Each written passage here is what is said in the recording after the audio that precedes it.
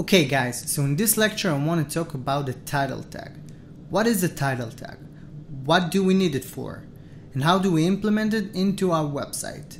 So let's start from what is a title tag and where do we see it?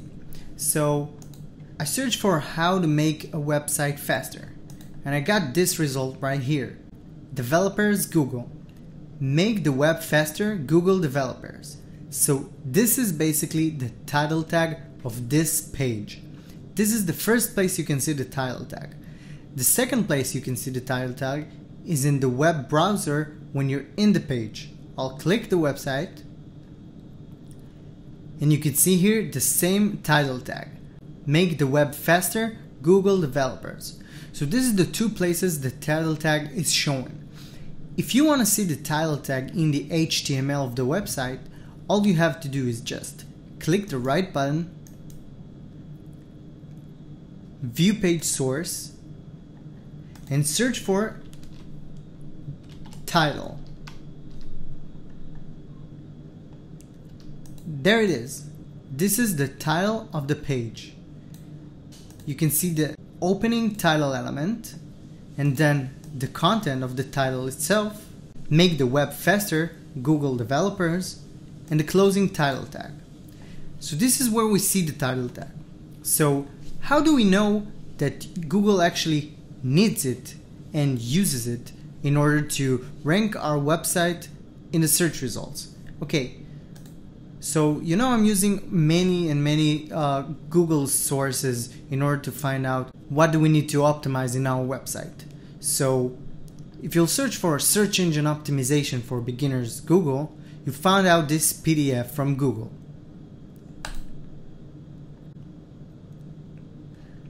I'll go to page 4 and we see this: create unique, accurate page titles. So Google are basically telling us to create a unique and accurate page title.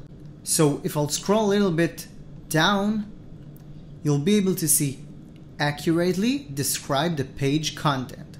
Choose a title that effectively communicates the topic of the page's content. So basically what Google are telling us is the title basically describes the content on your page. That means that if the page title will have keywords inside it, keywords that we know that people are searching for, that will be very natural for Google. Because, for example, if you're writing a tutorial about how to use Photoshop, so a good title will be how to use Photoshop or Photoshop tutorial. So even if this is a keyword that so many people are searching for, having this keyword inside a meta title looks very natural because it's accurately described the page's content. Okay, so 4 things we need to know about the title tag. So the title tag. This is how the title tag looks on HTML. For every page, you just click page source and you can see the title tag of every page online.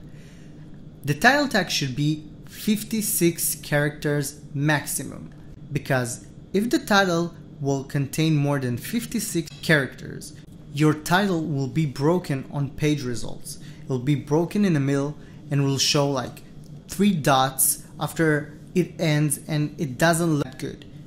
Another rule you must have: the title tag should include 1 or 2 important keywords.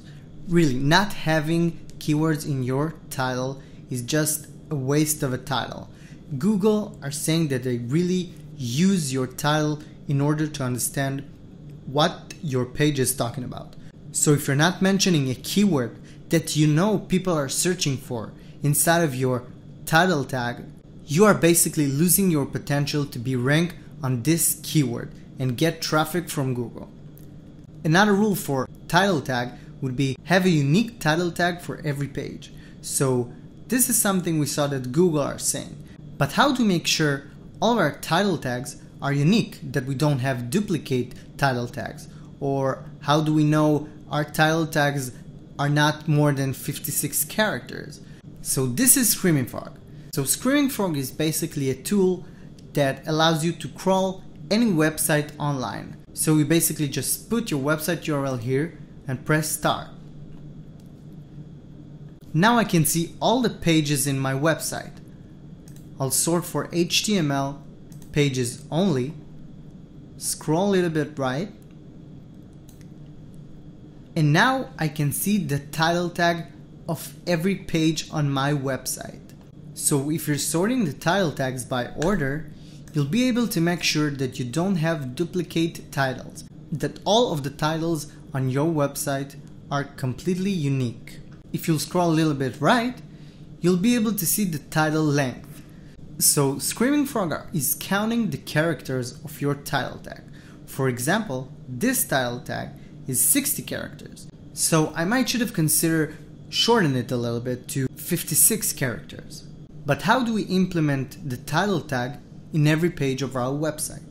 If you're using a CMS, any kind of CMS, you should find out where in your CMS there is a field that says fill your title tag here. If you're using WordPress, that will be the easiest way. For WordPress, you have Yoast plugin.